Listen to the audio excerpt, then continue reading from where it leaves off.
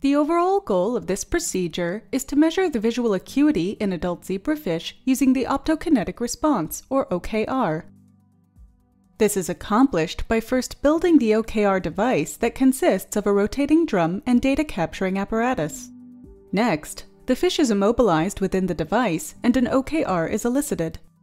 Then, the binocular and monocular spatial acuity thresholds are determined using different sized gratings and a modified staircase approach. Finally, the visual acuity is calculated for the fish.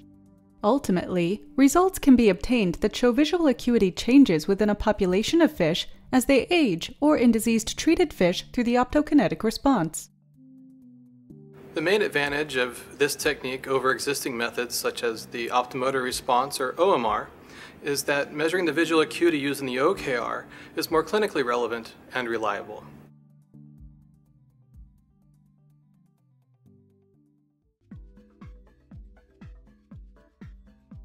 Optokinetic studies are carried out with a custom-built recording device using a 14.5 cm diameter rotating drum, a stereo microscope with adjustable light intensity settings, a computer, and a camera for capturing images and recording. A computer-operated microcontroller is used to adjust the rotating drum's speed and spinning directions. Using fish that are maintained under standard conditions, begin an analysis by anesthetizing a fish in 0.016% tricaine for 2 to 3 minutes, and then placing it on a small platform with the eyes and gills suspended over the edge.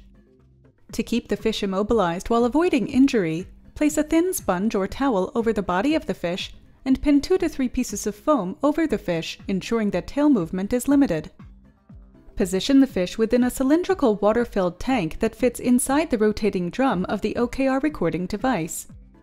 Use magnets on the platform to position the fish upright with the eyes approximately 7.3 centimeters from the edge of the drum.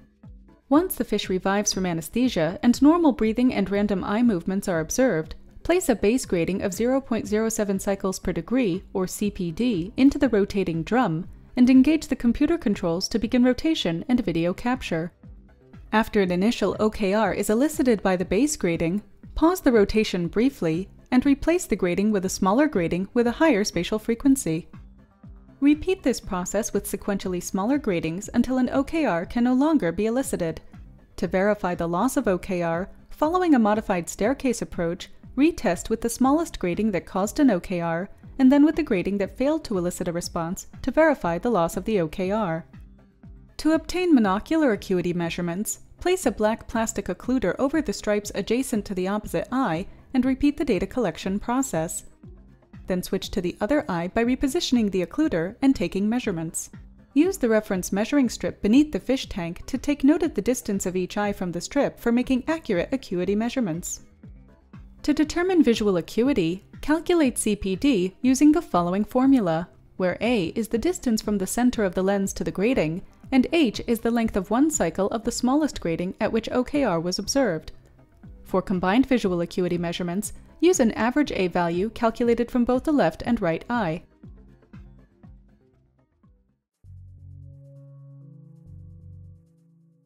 The procedure demonstrated in this video can determine visual acuities for zebrafish of many ages.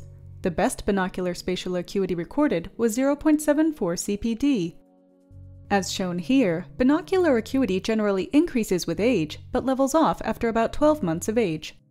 When the visual acuity was measured in 5-month-old wild-type fish compared to age-matched LRP2 bug-eye fish that have asymmetric eye development, we found that the LRP2 bug-eye fish had significantly reduced acuity.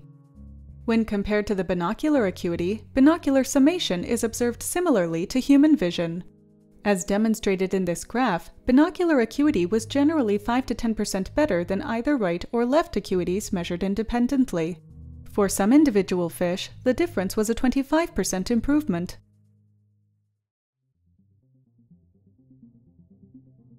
After watching this video, you should have a good understanding of how to determine the visual acuity in adult zebrafish using the OKR.